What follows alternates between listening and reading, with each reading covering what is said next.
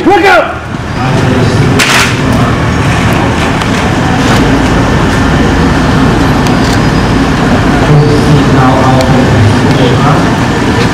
Establish the branch whether in Morocco, Yara.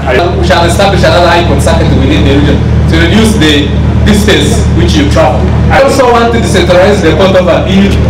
We are going to have regional courts of appeal so that you don't go to Kampala to reduce your transport burden. When you lose a case in the high court here, you can appeal to the court of appeal, which is also in the same area. However, when we announced that we were going to decentralize the court of appeal, Western region Barara gave us land, we are going to start construction. Northern Kuru gave us land, we are going to begin construction. Mbare is still thinking about it.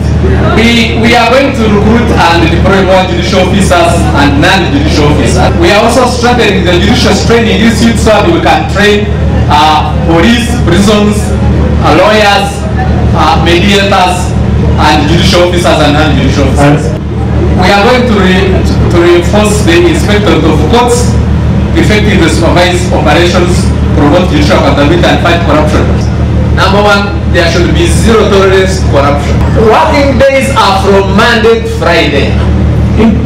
Some of them don't even work Thursday. But now, we are getting a new method of tracking your work.